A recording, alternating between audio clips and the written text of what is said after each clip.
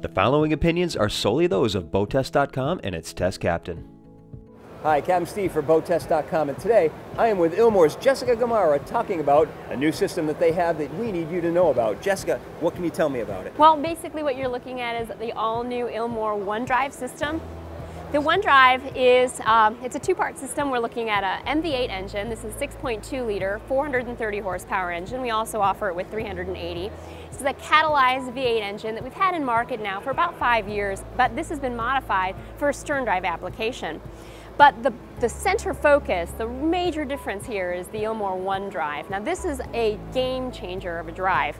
What we're looking at, instead of your traditional cone clutch systems, is a hydraulic clutch pack that's electromagnetically actuated for smooth and silent shift. So responsive it shifts 2 times per second without any of the clutter, clang, clunk, or vibration that a lot of the traditional cone clutch systems and drives have seen on boat installations before. And the main manifestation of that would be in a twin engine drive where we have our one-touch joystick, and you can have the 2 drives interacting, vectoring, getting the boat exactly how you want it done without any of the noise and clunk that a lot of the other systems have historically done. But what's really amazing here is the whole package. We have the opportunity to work with Formula on a 350 CBR FX, which is out on the docks right now for demonstration, and the feedback on the boat's been fantastic. So our hope is that the One Drive, the one-touch joystick system paired with our 6.2 liter V8 engine here is really going to elevate the boating experience for people, kind of take it to a new level, a level of refinement that you've come to expect out of your vehicle. Now you can expect that out of your boat as well. So we're very proud to have this here, and hopefully Steve will have a fantastic test out on the boat, and we'll be able to show him everything we're talking about right now. All right, well, Jessica, let's get out on the water and see if we can validate those points. Okay.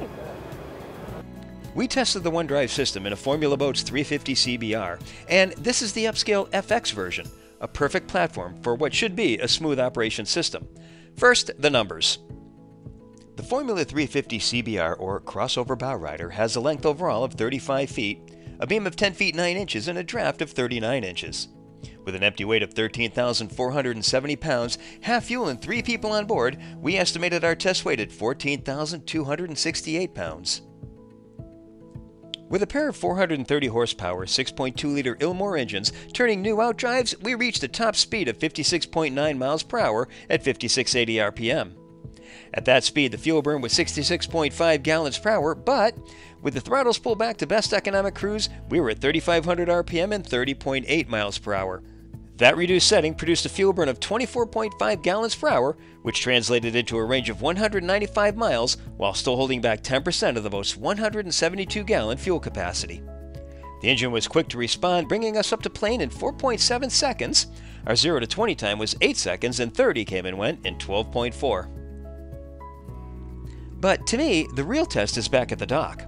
This setup is supposed to be smooth and quiet, and it better be responsive, so let's go see. With the low power setting and a strong crosswind, I was expecting a challenge, but got just the opposite. This was glass smooth, and there was absolutely no shifting noise. The only indication I had that things were working was the boat was responding to my hand. It's that smooth. I saw no need to use high power mode, and as for precision, you can see that there was no room between this boat and the one alongside, and I was able to slide the formula in with near surgical precision and stop it in exactly the right spot. From my experienced hand, there's no doubt that this is among the smoothest and quietest systems I've ever maneuvered with. Now, let's look at some other things to consider with this system. Now, there's a couple of interesting safety features that I want to point out about this system. First of all, the joystick is not automatically activated when the sticks are in neutral. You have to manually activate the joystick. That's a good thing. It'll activate in this condition in fast mode. If you want to get it into slow mode, you simply push the button and it'll go into slow mode. Now you can change that so that it defaults into slow mode if you like. In this application, it's just defaulted so that it goes into fast mode. A couple other safety features. Say for example you go into sync mode and you're working on single stick, and now you're on joystick. With the joystick maneuvering and oops, I hit the throttles accidentally, the entire system defaults and goes into completely inactive mode.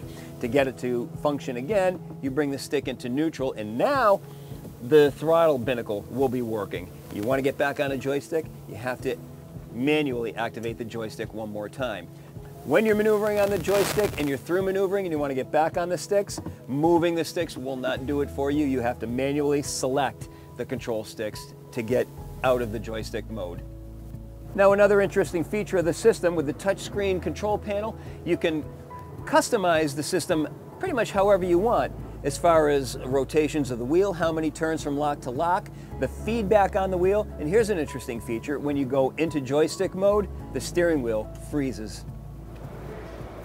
So, Jessica, I think we've validated some of the claims that you're trying to make while we were on our test, but are there any components of the system itself that you want us to be aware of? Well, yeah, actually, there's a couple things that we didn't get to see while we were on the drive today.